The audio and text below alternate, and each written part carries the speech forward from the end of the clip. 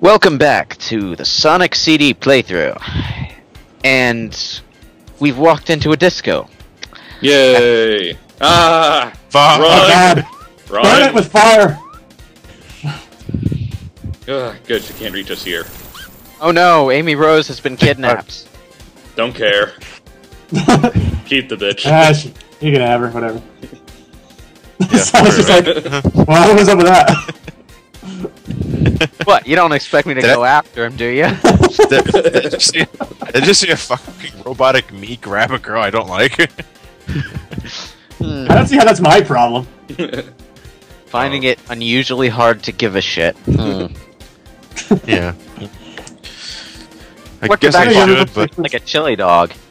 Jeez, and you accuse me of wasting time in games. Wait, that's You not could chili. just go. It's disgusting. Yeah, Lewis, you could just go. Literally nothing is stopping you. I felt like giving the guy a head start. You dick. I also love how everyone I know who first plays Collision Chaos, there's spikes right in the pathway, and we don't have rings, And so you so just you run run full into speed. Yeah, And die. I think we all did that the first time we played it. I know, it's such a dick move. I will say this, I am a pretty big fan of bouncy levels like this one, or Casino Night Zone, or Spring Yard Zone. To the future. I'm not a fan of Collision Chaos at all, and I'm not a fan of Collision Chaos in particular, but if it's a bouncy level, I'll at least enjoy it. No, but there's the thing though. It's because of that wonderful collision detection this game has. I hate it so much because, like I said before, since this game was I'm guessing because this game was in development at the same time as Sonic 2 was, they didn't exactly have any kind of flipper physics yet. Because when Sonic in this game touches a flipper, he doesn't roll into a ball. He just stands on it like some kind of deformed platform, and it's really, really awkward. Not to mention it makes the pinball physics fucking unplayable. I do love that figure 8 animation, Yeah. though. Yeah, they should have brought that back in another game, you know, besides Brawl. And we're back down here. And yes, for those of you paying attention, this is the only Sonic game on the Genesis, Sega CD, whatever, that actually reuses Sonic's sprite from a previous game. Just adds a Strikes- bit more animations to his plethora. Yeah.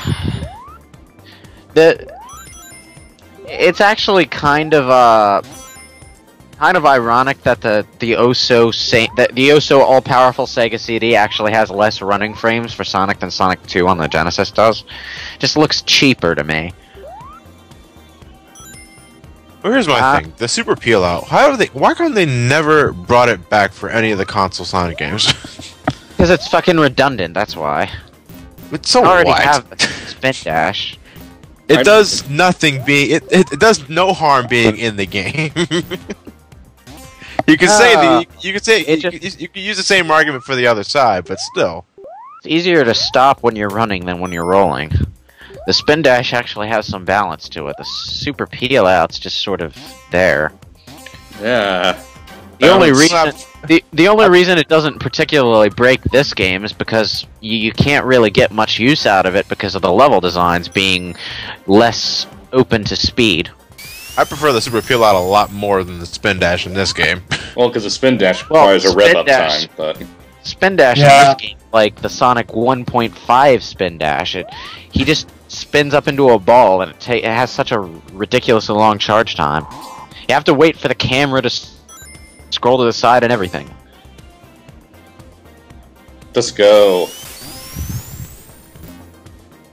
I'm trying to get to the upper level. Why? Why? Just go. The upper level in a Sonic game is always where you want to be. There, you're on the upper level. Now you're back on the And lower you're back level. down.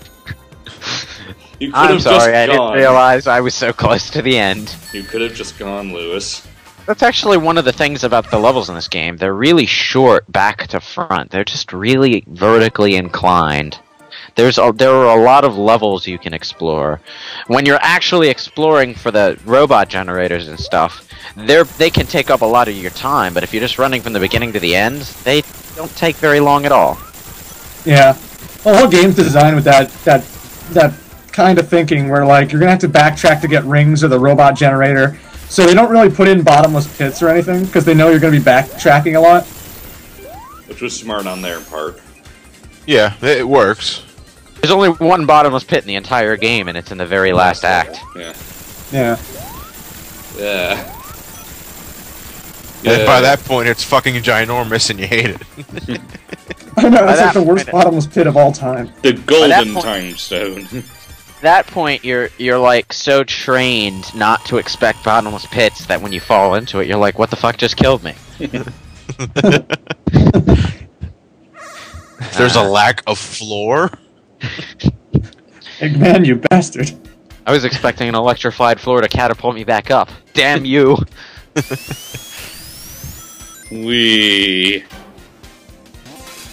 Like Metroid eggs or something. What the fuck? No, we're back in Gemini Man stage. These things are Slicers!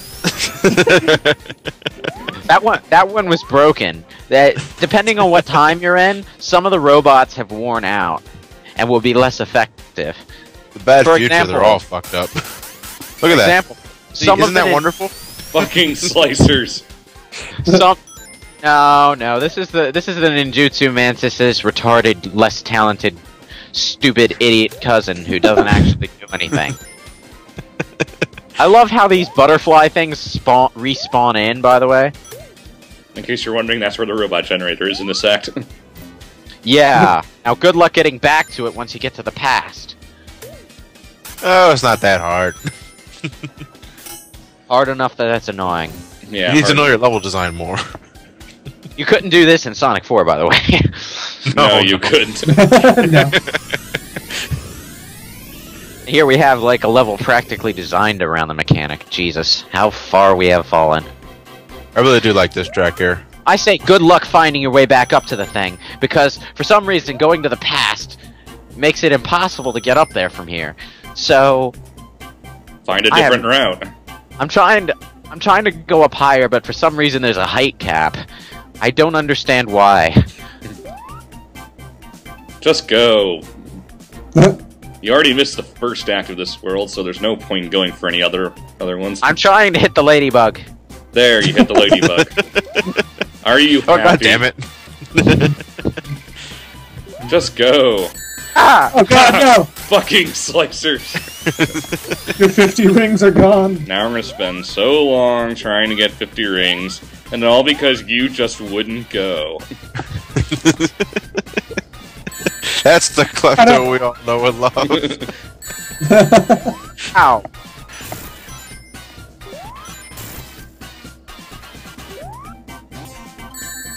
Ow! Law. That was Sonic's cheap. taking a beating here. All because someone just wouldn't go. Shut up. 10 rings. Whoa. What? For once, I'm thankful for the bad collision detection. I love how the rings that you would be able to pick up in the present just go through the floor in the past. There, that's how you get the robot generator. And you're gonna go back to get that one ring. Of course, I need to get 50. Raging klepto. No, I just need to get 50. Raging klepto. I gotta say though, like one thing I can give Sonic CD credit for though is the endings actually, because if you fail to get the time stones or destroy all the robot generators, you feel like a real asshole for getting the bad ending. But at least with the game when you actually do. Still not quite as bad as Sonic 2 on the Master System or Game Gear, whichever one it was. Not yeah. nearly as grim as Chaotix. Yeah, but when you do get the good ending in this game, though, you feel like you really accomplished something, which is actually the whole reason why I did the game twice. Think of the Oh, definitely. flowers. When you get that good guys. ending, you feel Jesus. good about yourself. Think of the flowers.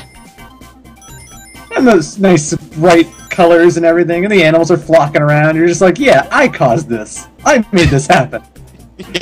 I avert the apocalypse. I art awesome. There's your 50th ring. Go get it. Now go. Nothing is stopping you. You've got the robot generator. I'm going. Shut up. Just You seem to be going left. Watch out. There are still spiked obstacles here. Whoa, watch out. I don't want to No, go. that's why I'm taking it slow. You're fine. Whee! Whee! Momentum? What's that?